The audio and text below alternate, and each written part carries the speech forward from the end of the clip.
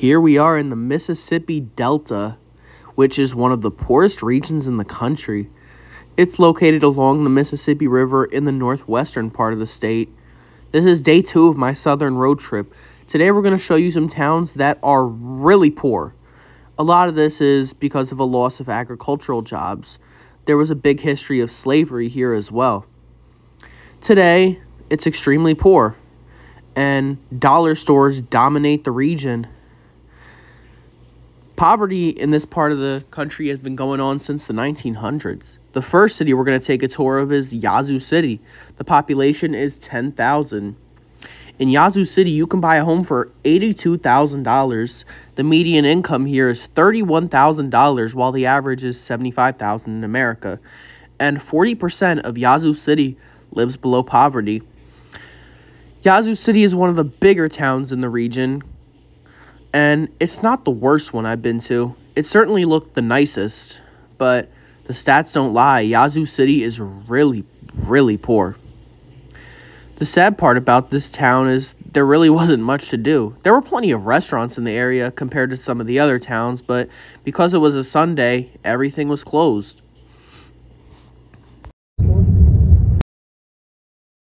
There really aren't many opportunities or much to do for work in the Delta, and it shows.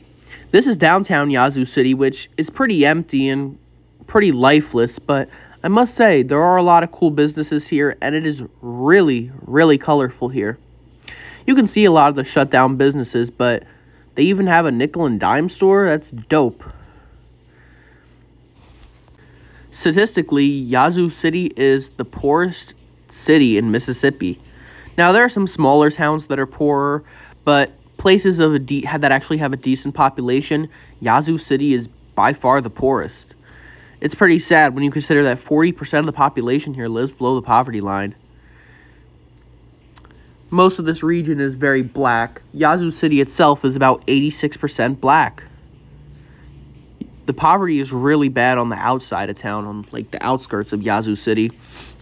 But I needed somewhere to eat, so I found this really unassuming soul food restaurant. It was the only place that was open in Yazoo City on a Sunday, and everyone was there. It's called Thelma's Kitchen, and it's on the outside of town. You have to go down a dirt road to get here. It was very busy. Here's the soul food right here. We got catfish, mac and cheese, cornbread, collard greens, and green beans. All this for about 14 bucks. Not bad.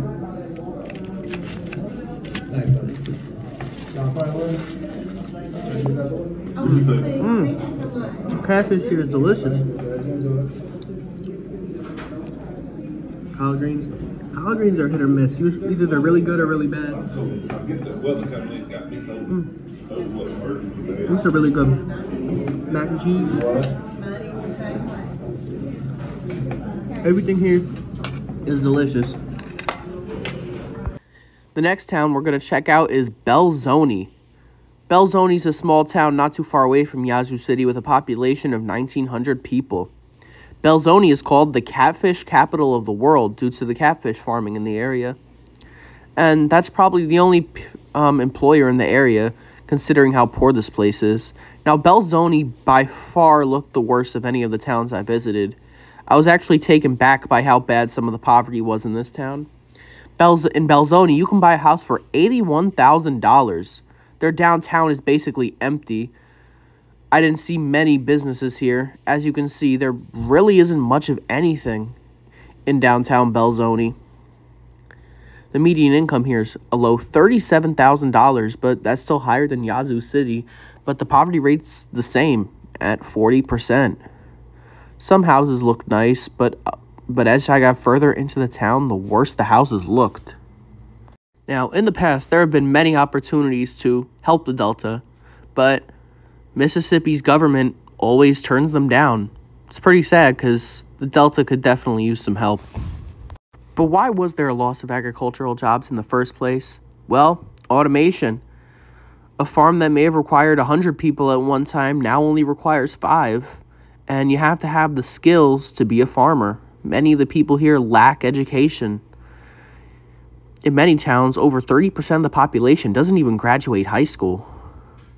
Many of the schools in the area are shutting down, and apparently the hospitals are too. Mississippi ranks really high in almost every bad statistic. Mississippi's the poorest state in the country, has the most teen pregnancies, it's one of the most obese states. And of all states in the country, Mississippi is by far the most behind the times. It's a very backward state.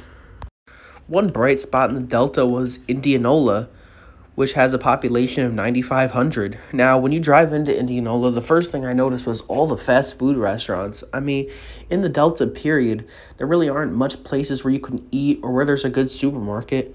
Some of the larger towns have supermarkets or maybe a Walmart, but for the most part, it's just fast food and dollar stores, which is why the population in this region is so obese. House for $110,000. The median income here is $36,000, and the poverty rate is lower than what we just saw in Belzoni at 28%.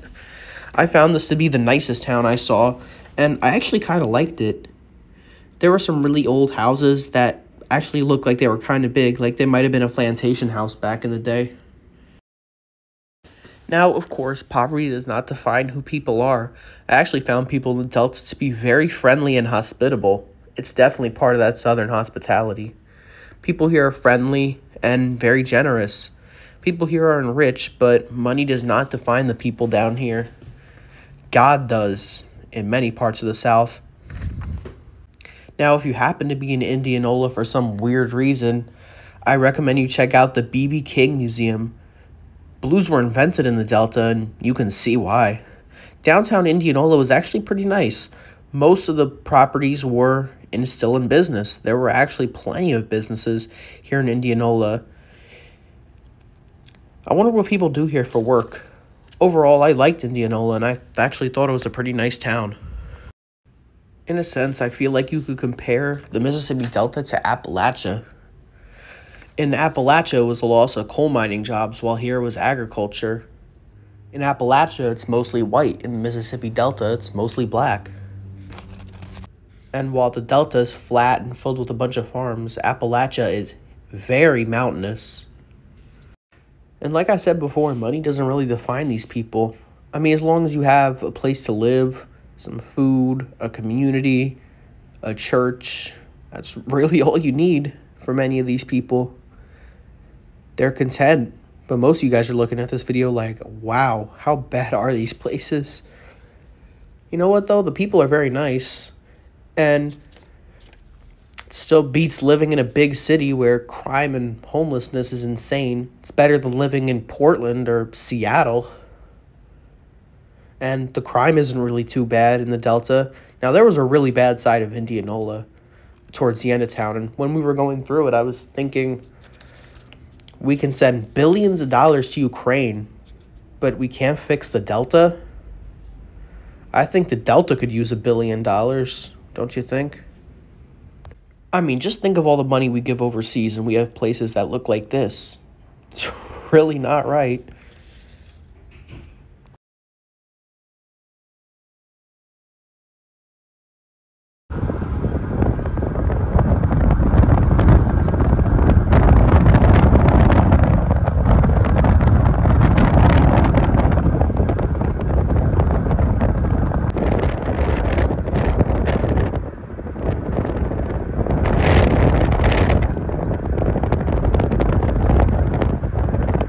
Now, the last town I'm going to show you is the small town of Lambert, Mississippi, with a population of only 1,000 people. The median home value in this town is only $58,000, and the median household income is the lowest on this list of only $28,000, and the poverty rate is 28%. We really just passed through this town and didn't really get much footage. I mean, the town is really tiny. The nearby town of Marks was actually even worse, but I didn't get any footage there. Well, that's it for our Mississippi Delta tour.